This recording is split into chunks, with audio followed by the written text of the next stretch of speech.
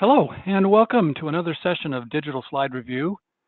I'm Dr. Hassel. I'm coming to you from the University of Oklahoma Health Sciences Center in Oklahoma City, Oklahoma.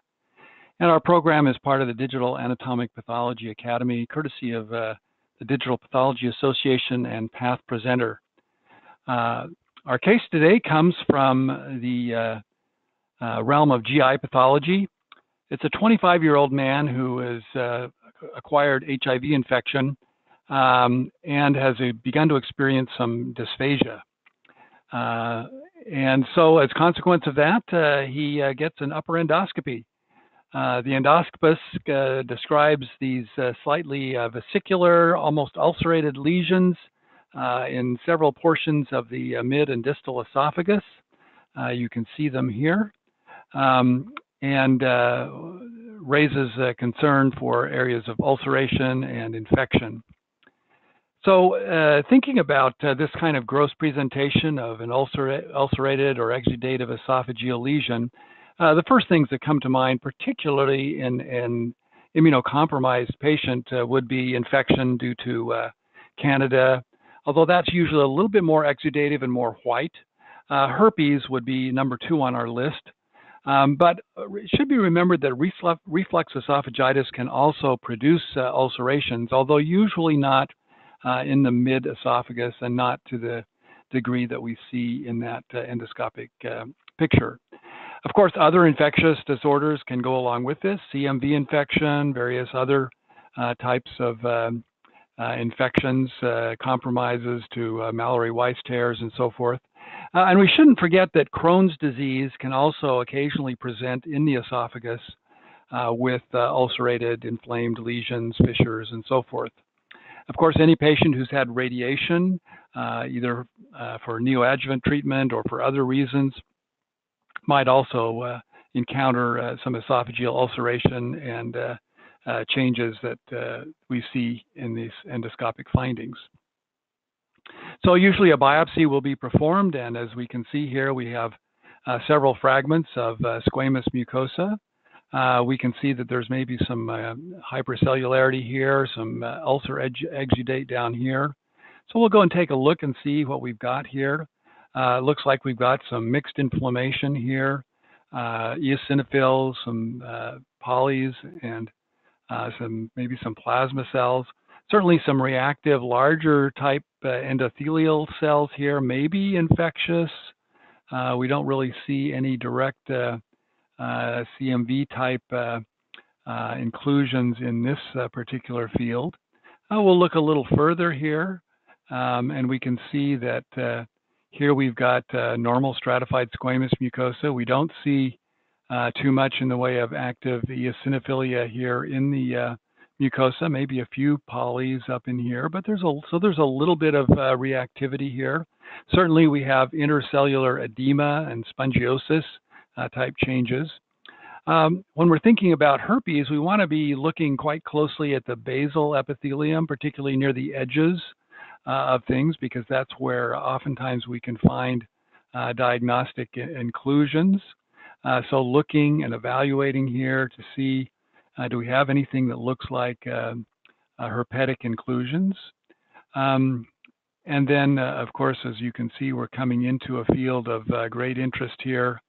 This mixture of keratinocytes and inflammatory debris that would be encountered with an exudate is a prime area to look for inclusions.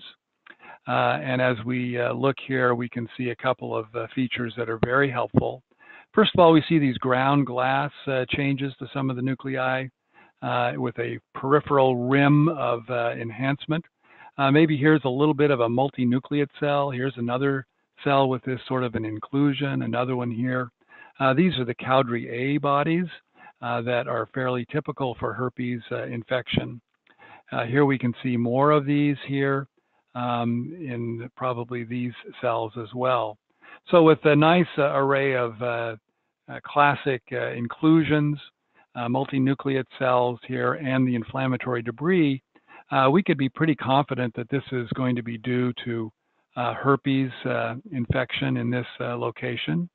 What we may also want to think about, though, is the possibility of something else being involved here. And so looking to see, do we have CMV? Do we have features to suggest candidiasis or other associated infection is always prudent in these samples. Let's take a pause and think about herpes simplex esophagitis. It certainly is most commonly seen in immunocompromised patients, such as those with HIV, but it can occur in immunocompetent patients, particularly in children. However, usually the mode of transmission is sexual transmission, so there's some sort of concomitant oral herpes infection or other problems. And it's frequently associated with secondary infections like Candida. CMV is also a common concomitant passenger with herpes simplex. Usually these present initially with vesicles that rapidly progress to ulcerations, and these may coalesce to form larger erosions. The finding of multinucleate cells, the ground glass nuclear inclusions, so-called Cowdrey bodies, very supportive of the diagnosis. But if you're in doubt, immunohistochemistry is quite reliable in detecting these, and PCR is also available to confirm the diagnosis. And as I've mentioned already, always rule out other co-infections. Don't just stop at the first bug you find, especially in these immunocompromised patients.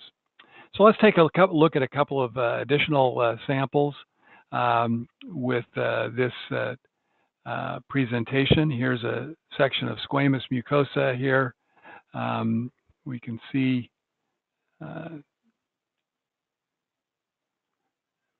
fairly normal looking areas here. This is practice in searching and finding the inclusions.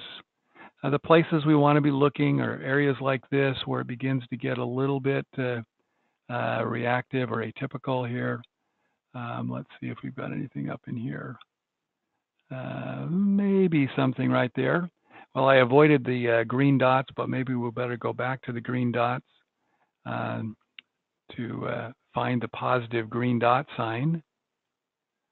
Here we are in this sample.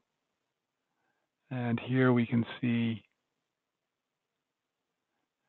maybe between here a couple of cells like here, multinucleate cells with a little bit of ground glass inclusion. So this is maybe not the strongest case, but certainly a very subtle case, and highlights the importance of searching the entire sample to see if you can find these sorts of elements.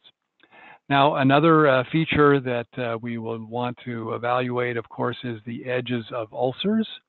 So this case is another example that allows us to go after that and to consider the question of co-infection. So here's an area that's ulcerated. We've lost a lot of the squamous epithelium. We see this reactive granulation tissue type stuff here, and many times these cells will look very much like they have nuclear inclusions, either maybe due to CMV or herpes.